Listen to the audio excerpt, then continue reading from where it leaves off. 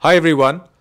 Today's podcast is for you if you are a 3D animator, 3D modeler, or if you're looking to include 3D in any of your products, any of your businesses.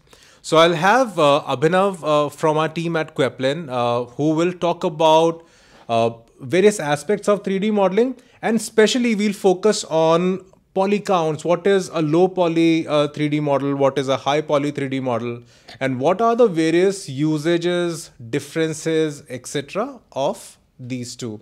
So stay tuned. Very interesting podcast ahead.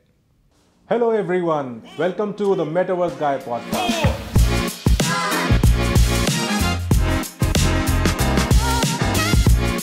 I'm Praful Mathur, co-founder of Wassel and Queplin, and I'll be your host for today. In this podcast, we discuss augmented reality, virtual reality, Web3, basically all the constituent elements of the metaverse, how it impacts you, how it impacts the world, and what will be the future of all the life that we live because of all these technologies.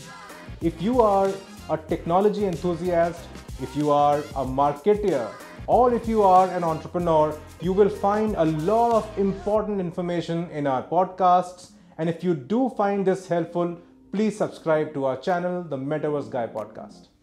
So without further ado, let's start today's podcast. As I said, I have Abhinav with me from Queplin team. Abhinav, before we start the podcast, why don't you introduce yourself to the audience? Tell us more about what you do. Thank you for having me. Hey guys, I'm Abhinav. I'm currently leading a 3D team at Queplin that creates models and assets for 3D OOH experiences and advertisements, augmented reality and virtual reality. I'm currently involved in Wassel-based web augmented experiences. So Abhinav, tell us more about, before we get into today's topic of, high polys and low polys, tell us first, to set a context for the audience, tell us first about what is 3D modeling, what is 3D animation, what are the various aspects of it? Alright, so let's first talk about the primary things. What is 3D modeling? So in technical, 3D modeling is just create 3D asset from 2D planes or 2D polygons, 2D closed polygons that can either be triangles or squares or pentagon, but we mostly prefer triangles and squares. So creating these three-dimensional models from these two-dimensional polygons. This is what 3D modeling is. The next step from 3D modeling is 3D texturing. Just giving colors and the look and feel of what real life materials and colors are to the 3D models that you created is 3D texturing. So that's the basic definition of what 3D model and texture is. Coming to the various aspects of 3D modeling is different types of 3D modeling. We can categorize 3D modeling as in three primary different types. The first, hard surface modeling. The second would be character modeling or organic modeling, and the third, sci-fi inorganic / mixed modeling, where you combine both of these aspects that I said earlier, the first one being the hard surface modeling and second one being the character modeling, and combining them as to create an inorganic and an imaginary object from scratch. So those are the three primary distinct formats in which we do 3D modeling. Coming to the more technical part for 3D modeling, that is, how do we classify 3D modeling in terms of technicalities? Let's say we classify 3D modeling in terms of its polygon count. So how do we do that? So there are two primary types of 3D modeling in terms of polygon counts: high poly 3D modeling and low poly 3D modeling. Now how do we classify that? So classifying low poly 3D modeling, for instance, would be creation of 3D model with the lowest number of 2D polygons that you can, would be the general definition of a low poly 3D model. Similar for the high poly 3D modeling. Obviously this is in context to what you're doing, but high poly 3D modeling would be creating of a 3D model with as much 2D polygons as you can, so as to define its shape better and give better smooth characteristics to its mesh. This is what a high poly 3D model is. All of those technicalities are very interesting, and because today we are addressing people who are in the modeling animation space, So they will find this very interesting. And this is what I want to tell our audiences as well, because today's podcast can be a little more technical in nature. So this is largely focusing on the modelers and animators out there. But this is also giving a lot of information to brand managers or game creators who want to understand various 3D modeling aspects related to them. But all this is very interesting, and we'll actually create separate podcasts for these technical aspects as well. But today I want to delve deeper into high poly and low poly. So while you talked about low poly is when you have lower poly counts, for high poly counts you have high polys, but can you give us a more concrete definition in terms of what is the range of poly count below which you would say it's a low poly? Is there some sort of a distinction in that, and what are the other distinguishing factors between low poly and high poly 3D models? Right. So establish distinctions between low poly and high poly depending on what context we are using it for. So context can be if we are using it to build mobile applications, or we are building it to use game development scenario, or we are building it for AAA ads or animation, cinematic animation stuff. So this is how we can classify it and certainly break it into multiple parts. So let's say you're building a web or mobile application and you're doing 3D modeling for that. Limits for low poly modeling for mobile application development certainly be much lower than what it would be for a game development environment. So the limits always depend on what your context is. Let's say you're developing a game, your low poly limit would be kind of around 40,000 polys to 50,000 polys. That is a perfectly justifiable low poly limit for a game environment. But as soon as we convert this port into a mobile game or mobile app development 3D modeling scenario, the 40,000 to 50,000 limits converts to a high poly limit, whereas the low poly limit for the mobile AR or mobile app development scenario would be just 10,000 polys or around 12,000 polys. So that's how we can kind of differentiate between the limits depending on the context. Apart from that, the more solid or the more apparent classification for high poly and low poly would be the detail levels in each individual. In case of the low poly models, the details won't be as much in terms of mesh. There won't be much detail in mesh, but there is a lot of detail in textures that baked into the model. Because of this lack of detail in mesh part becomes a lot lighter in terms of need of computational power to render it, need of space to get it held there. In these terms, it becomes a lot lighter. As compared to a high poly model, it requires a lot of computational power, requires a lot of rendering time to get rendered even, and a lot of pre-work and kind of adjusting the whole file to be compatible for one workflow for it to get adjusted to it. That's how we can kind of classify low poly and high poly modeling in terms of context. So while this is a little technical, if we were to drill it down for what are the different usages of low poly and what are the usages of high poly? So if you can give a sense of that to our audience, they'll be able to set a context to it. So while we understand, as you said, high poly and low poly, that depends on what context you're building it for. So can we define those contexts? Where, or if I were to simplify my question, what I'm asking is, where do you use low poly models and where do you use high poly 3D models? Let's talk about the uses of low poly models first. So the characteristics of low poly models are: one, they are lightweight. Second, they don't need much computational powers requirement for it to get rendered. And third, these are really lightweight models, and because of that, the rendering time is almost real time.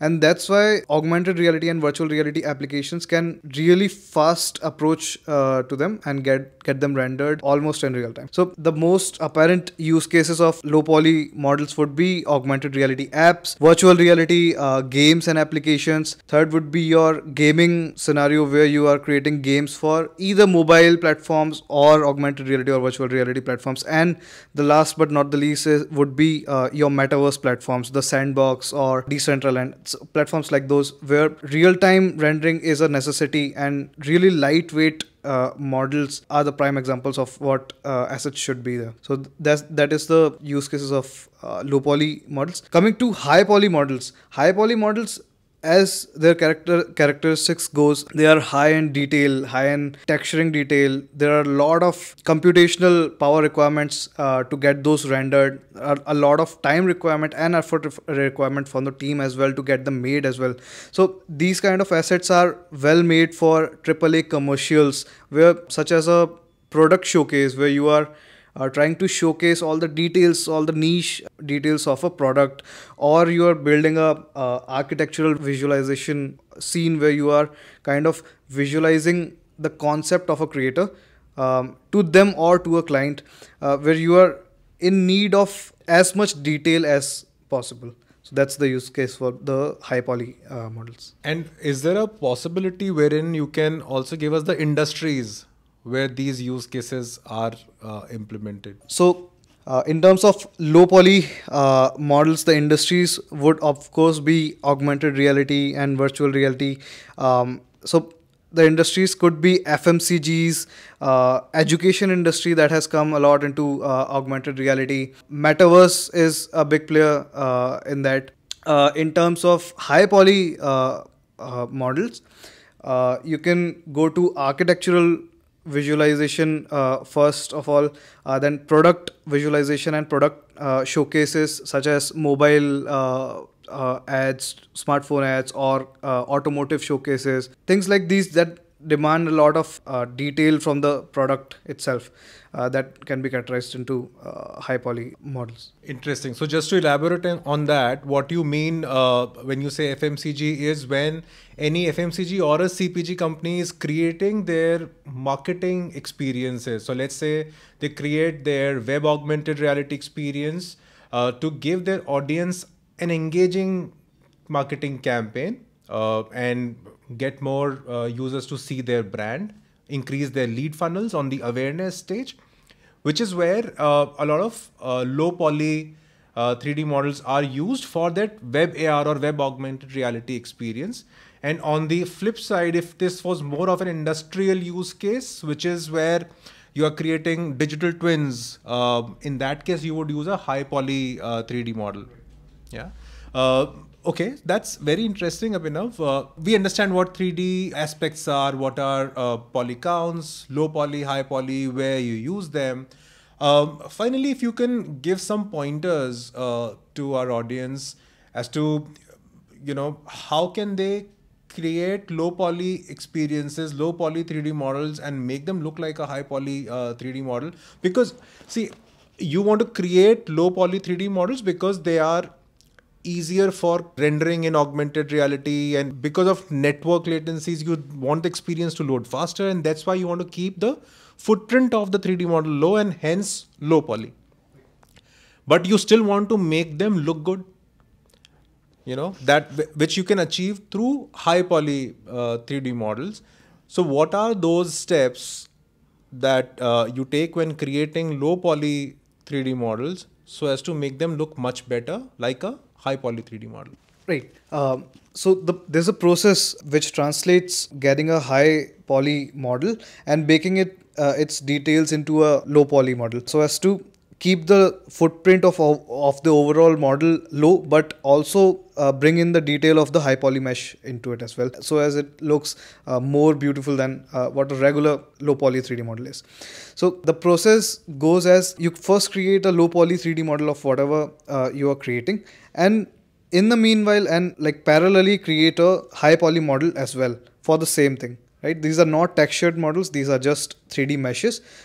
Two meshes, one low poly, one high poly. We then convert the high poly model, take it into a 3D painting software, and we bake out its detail onto texture maps. So we use maps like normal maps. We use maps like height maps and displacement maps, so as to keep the 3D mesh lighter, but make the texturing area more complex, so as it brings in more details in terms of texturing rather than increasing the number of polys in mesh.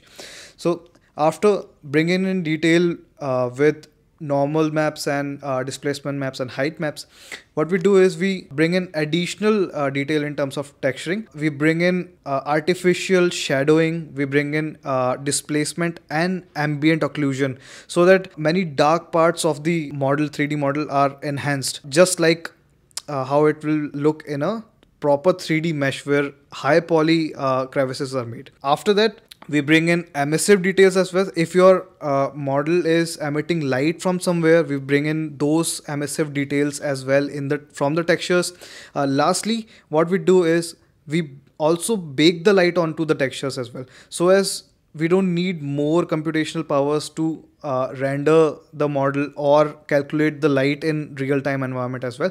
So what we do is we set up a generic lighting condition for the model to be viewed perfectly from every angle, and we then bake that light, do those calculations in the software as well, and bake those onto the textures, so that we don't have to recalculate the light every time we load the model into an environment. That's the basic process of how we get a low poly 3D model to look like a high poly 3D model. Excellent. I'm sure this information will be very helpful for anybody who's trying to create any web augmented reality experience and they want to achieve much better qualities even when they are creating low poly 3D models. Finally, I mean, we've talked a lot about the technical aspects, and this podcast has been very insightful and technical. Coming to the creative side of things, finally, what tips would you give to any 3D modeler or animator, especially when they are targeting to create augmented reality based 3D models? Should be their approach for achieving higher creativity? So my first suggestion would be to just let your imagination fly. Right? There should be no limits or boundaries in terms of technicalities or what you say, imagination, so as to limit what your concept of a basic idea is. Right? You don't have to limit any technicalities on the idea or the concept, depending on whatever context of the idea is. So just to clarify, as a reference, if let's say if you're creating an AR experience for a smartphone, you don't have to think that your smartphone would have to look like an actual smartphone that is currently present in the market. It does not need to be an actual smartphone. It can be anything you want to be, right? It can represent anything in your mind. It just have to do the functions that a smartphone does to be presented as a smartphone, right?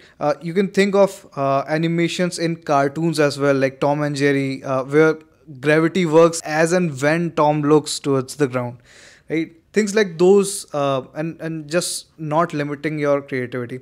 The second thing would be to grasp more than the one thing that is in front of you. So let's say if the idea is about a hammer, right?